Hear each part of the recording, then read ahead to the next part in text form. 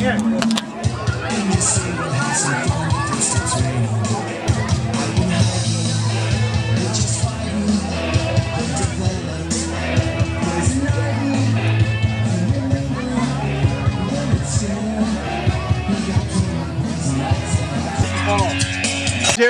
Nope. You didn't? No one did. Why? Because it was raining. I mean, What happened? What happened? it was raining. It downpoured? Did you get wet? Crazy. Yeah, my shirt was wet. Your shirt was wet. Why? Because it was the water leaked through. We brought more food than we needed. Can you see my eye molecule? Website. Got a nice little cover here. Tents, boys, with stuff to do. Y'all want to grab some water before we go? It's pretty cool. Eric needs to use the restroom, Dad. Restroom? Yeah. Do it. Roll it. Yeah. Keep videoing it. Go. Or not. That's what's gonna happen. You have to get some muscle into it, like this. Ah! All right. Kind of fun, huh? No.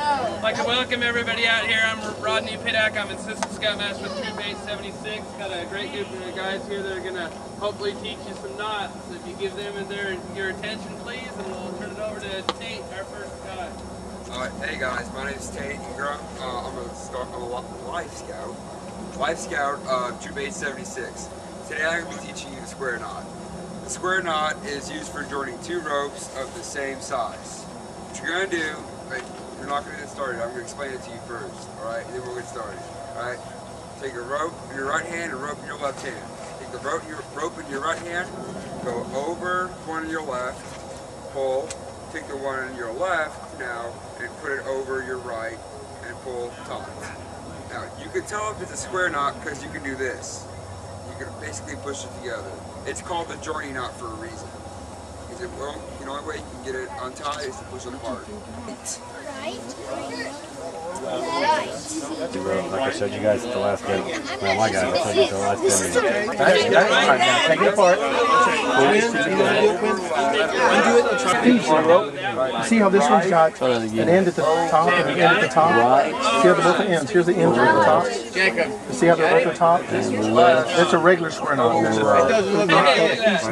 tie. So see if somebody else will put it around the back. See how we're making the same knot? Yeah, good. One at the top and push it together. See how this is? Does that make sense? You can tie like that. If somebody will retie your knot, they would tie it. The one way you can tell them. On the boat? Yes. What? Photographer. Eric. Did you get it? Yeah, I made it a new one. New one. Been made before. Take a look at that.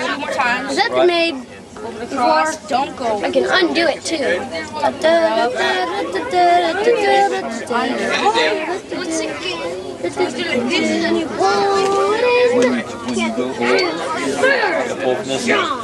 I know how to do it.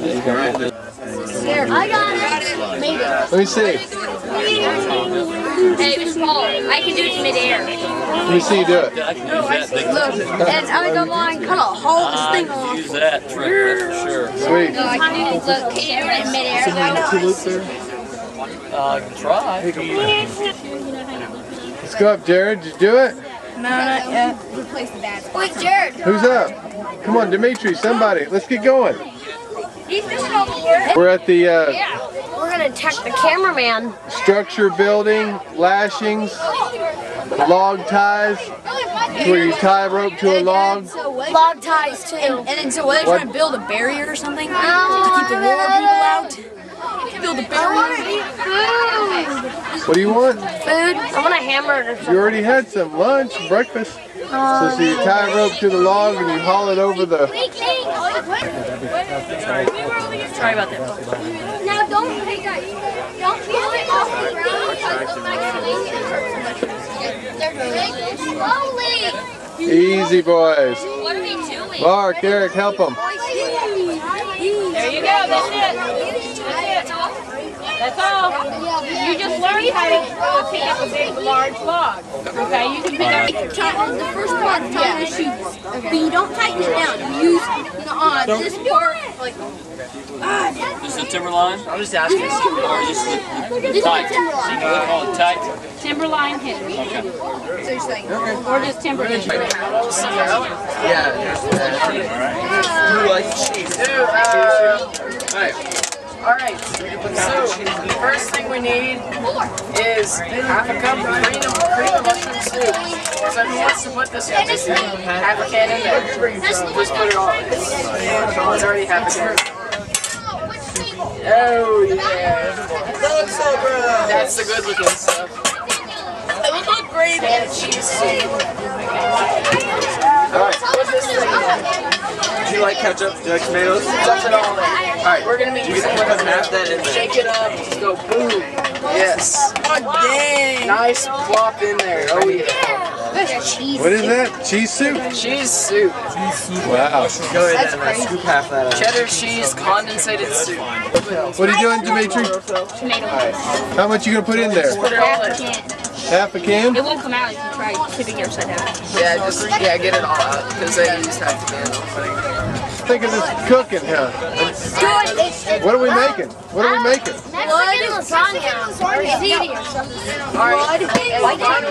Cheese blood. What are we doing? We're gonna need some Turd, blood, and whatever that is. Curry blood and meat sauce? Yeah. Yummy. right now. What we need to do is get some. Alright, so now I do have a stir this up. Just get it, stir it all together, all nice and mashed up together.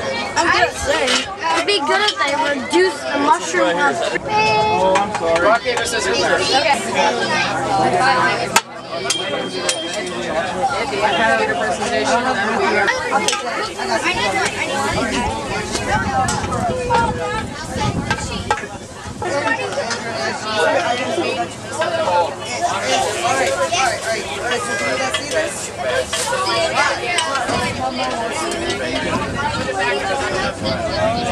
Planning it is very important to the life so the food won't stick.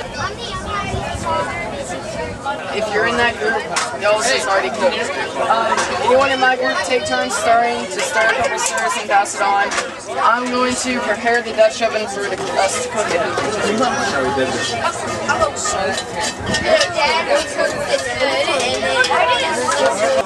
You got the tortillas, everything down there.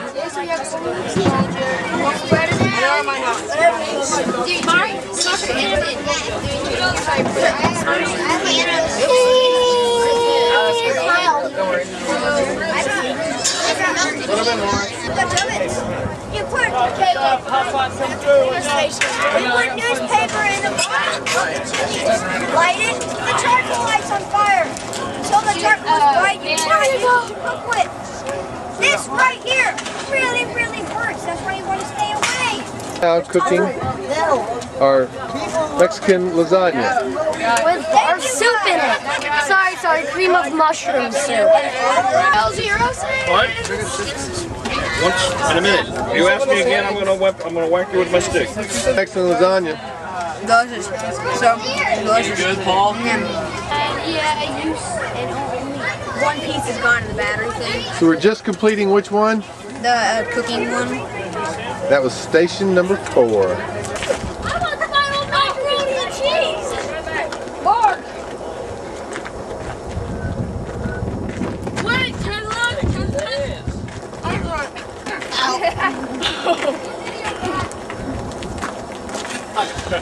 The 100th year, they brought back 4 historic merit badges. One of them is a signaling merit badge. So between now and December the 31st, if you're in Scouts, you can go for those 4 merit badges, and signaling is one of them. This is also, besides 100 years of Scouts, this is the 150th anniversary for the United States Army Signal Corps. And of course, you maybe saw the movie Windwalkers where they used the Navajo code and during World War II and things like that. But this in the Civil War, they developed something called the wigwag, where on the right side it was a dit, and then on the left is a dash. And they used flags, and that's the Boy Scouts doing it later, where they actually use Morse code. Morse code? Used for communication between like ships. So basically, a series of dots and letters. Dots and letters. For example, A. So it could be either beeps or blinks of light. The dot would be 1 second. The dash would be 3 seconds. And so, broadcast band. Those frequencies are good for long distance because those signals bounce off of clouds, and those clouds become. And this will you do it tight enough. You do this so that way, say you're on. You might need people with handkerchiefs to do that because you're going to. Something is like a shirt or something. You just roll it up. Or you could split your handkerchief or whatever in half. All right, yeah. All right, you're trying your advantage. All right, make sure you're Sling. So that's basically how you do it. Sling and sling. Where's that knot go, you said? Right above the elbow. Where's the knot on the you put it, you just put it on one of the corners and then stick it behind the elbow. Dimitri. You could just have a hey Dimitri, what happened? I don't know. Eric broke my leg. I'm trying the bandages. Just shake them out, hand them to me. And then, if it's still bleeding, you go on to pressure points. The pressure points, the main artery in your arm is right there. It's spooky. You'll feel even, shake it out, and the big blood supply gets there. Troop 800 was given recognition for saving a man's life. We were out on a Boy Scout camp out. We were playing volleyball. One of the Boy Scouts was out doing the water ski merit badge. We only had 2 out at a time. The rest of us had nothing else to do. We heard a cry of somebody calling for help. We went over. A man had climbed up. This is a retirement village in the back of the woods, the first house next to the beach where we were spending our day. He climbed up on the roof with a load of shingles on his shoulder, and then he went to step onto the roof. He lost his balance. He slid quite the smooth height that you would think it could be. What happened was, we were on a camp out, and we decided that troop was all settling in and nobody wanted to go, but you always use a buddy system, and you and I wanted to go and do a high adventure hike. Way around a little mountain cliff that we saw that looked real interesting. And after you cover both eyes, you lift this one up so you can see out of the good eye. Huh. Okay, there we go. All right, you got you. Okay, there we are. All right. Yeah, that's right. Okay, now, can we still say Troop 800? Oh, I don't know. We're one heck of a trooper there. Okay, so we're trucking along. Okay, we're almost at the campsite. We're almost getting there. But hey, there's this little path, and it's real narrow. You gotta put one foot in front of the other. And be careful because if you slide down, it's solid rock at an angle and it's Who's going to have that much triangular range? I don't know. But if you had some, you'd be in good shape. Yeah, but and then what you do is you make a belt. You make a belt out of a second triangular bandage by rolling the peak of the first triangular bandage.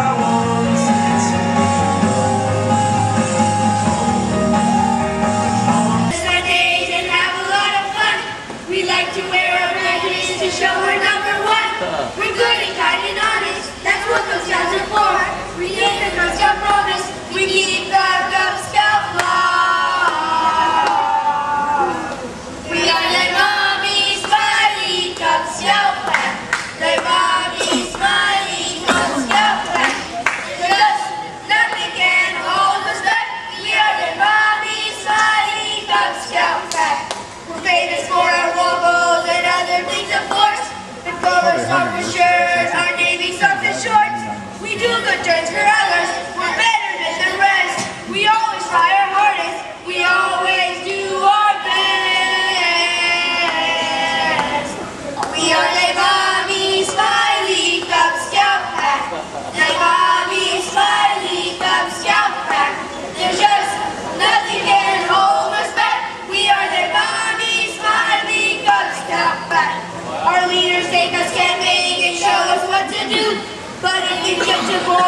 we just beat up a loop.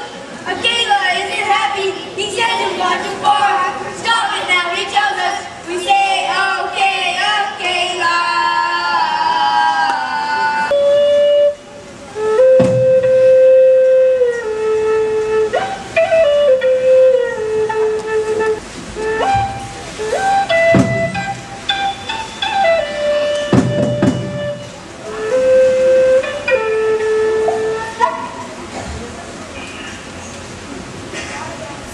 I am Akela, spirit leader of these Cub Scouts. I have been working through these Cub Scouts, den leaders, Cub masters, parents, and others who have been striving to help them along their trail of the Cub Scout. We are assembled here to recognize these Scouts who have traveled the Cub Scout trail with honor and are ready to receive its highest award. At times their trail has been marked and their journey easy, but at other times their trail steep, tangled, and slippery. It is at these difficult times that I, Akela, have been present in the spirit of a parent, den leader, or other caring person to help the scout find his path. I now call on our chief to tell you a story that has been passed on through generations. Afar, in a dry southwestern desert, was an Indian village with a high mountain towered above. It was considered a great feat to climb this mountain, so all the young braves were eager to try it. So one day the chief said, tomorrow after the morning meal, you will climb this mountain, and you will go as far as you can. When you can go no further, you may return, but you must bring me back something from where you left off. The next day, after the morning meal, the young braves set off full of hope and thinking that surely they can reach the top of the mountain.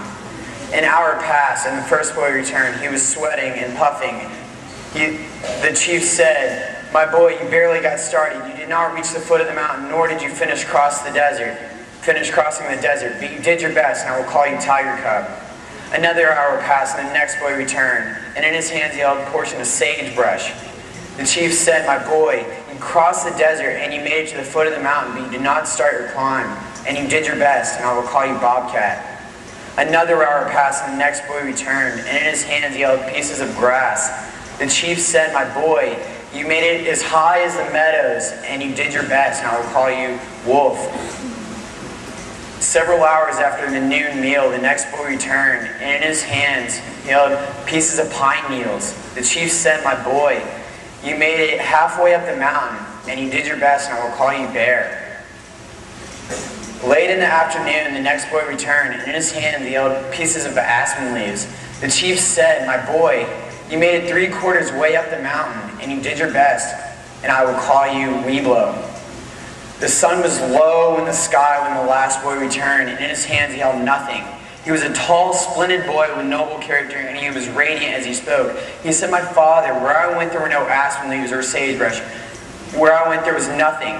There were mountains upon mountains, and upon that there was a shining sea. The chief's face glowed as he spoke now. He said, my son, I knew it when I looked upon your face. You have seen the top of this mountain. It is written in your eyes and it rings in your voice. My son, you have seen that you have a token. In you I see an arrow of light.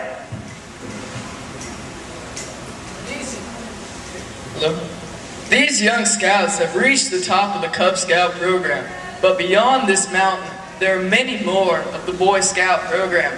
These peaks must be climbed to reach the shining sea of adulthood beyond. To this point, they have left a trail for others to follow, and from this point on, a path has been left by others who have gone before you to follow. In turn, you will leave your own path, which can be followed by those to come after you. Today, we honor these Weblos Scouts who have achieved the highest rank in the Cub Scout program, the Arrow of Light. Weblos has a wonderful message. We be loyal scouts. It is an honor to present the Arrow of Light to these Weblos Scouts, who have in turn brought honor to our Weblos tribe. Our wise elder will tell you about the 7 virtues encompassed by the Weblos program. Wisdom, Being wise does not mean that a person is smarter than others. It means he uses what he knows to live a better life. Courage. Courage does not mean that you have no fear of danger. It means that you can face danger in spite of your fear. Self-control. This means being able to stop when you've had enough of something, such as eating or playing, even when it's difficult to do so. Justice. Justice means being fair with others when we play and work with, regardless of who they are. Faith. Faith is belief in God and things we cannot see, but that we know in our hearts are true. Hope. Hope means to look forward to good things you believe will happen. You hope for better things tomorrow, but at the same time, you work hard today in order to make them happen. Love. There are many kinds of love. Love is family, home, fellow man, God, and country. Every kind of love is important for a full and happy life.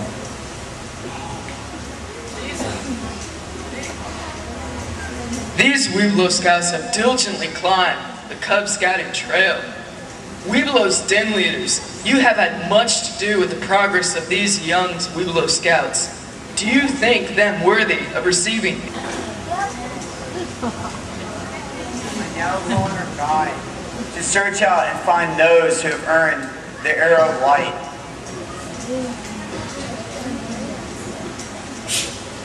Would the following packs please stand up? Pack 711.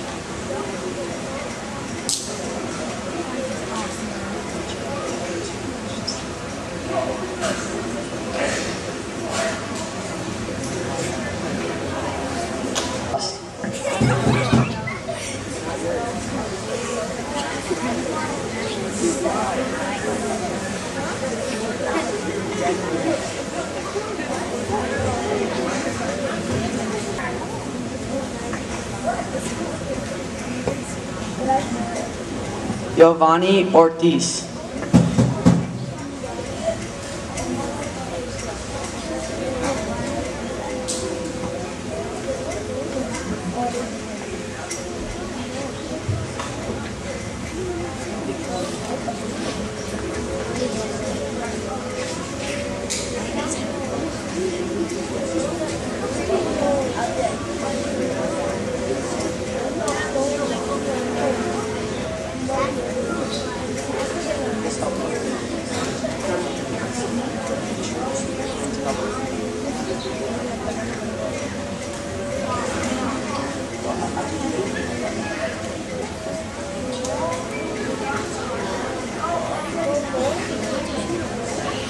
Mark Teriak.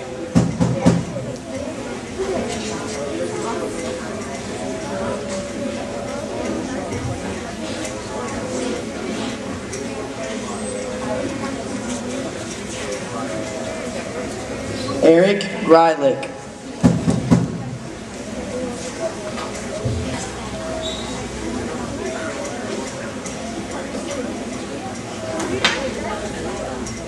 Dimitri Wagner.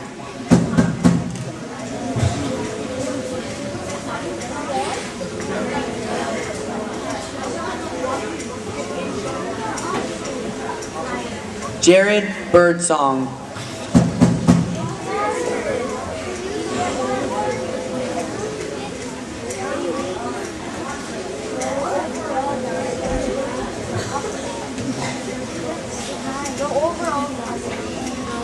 I now call pack 723. Please stand up.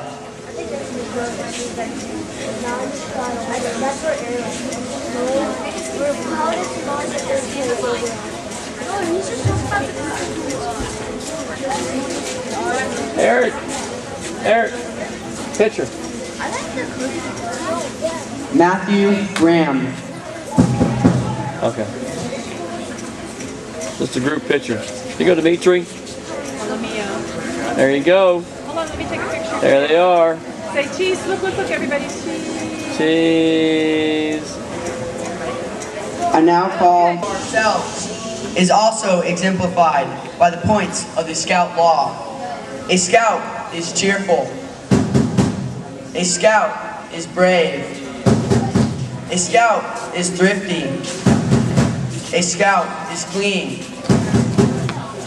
We want to always observe that part of our life of the Scout Oath or Promise that teaches us to help other people at all times. This is shown in the Scout Law as a Scout is helpful. A Scout is friendly. A Scout is courteous. A Scout is kind. And the greatest of the Scout's obligations is to do our duty to God and our country. Which is spoken in the Scout Law as a Scout is trustworthy. A Scout is loyal. A Scout is obedient. A Scout is reverent. As we observe these fires, the virtues which they represent should glow brighter in our hearts. Parents, as we transition during the bridging ceremony, you may briefly join your Weblos Scouts for photographs. Shortly, we will call for all parties to participate in the bridging process. Weblos, please remain in your present location until called.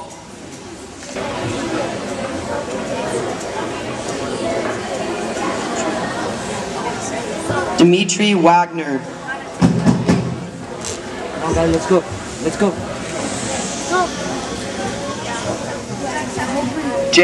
Birdsong. Up to accept your new. Just wait a minute. 10 minutes left of that tape. Not lick. Shake. Eric, quit recording this. You talk on it, Eric. Say I'm recording Rachel. I'm recording Rachel in her mad mood. I'm zoomed up to her face. All that mad, grumpy face look. Those nerdish glasses. Stop. And that big fat nose. And that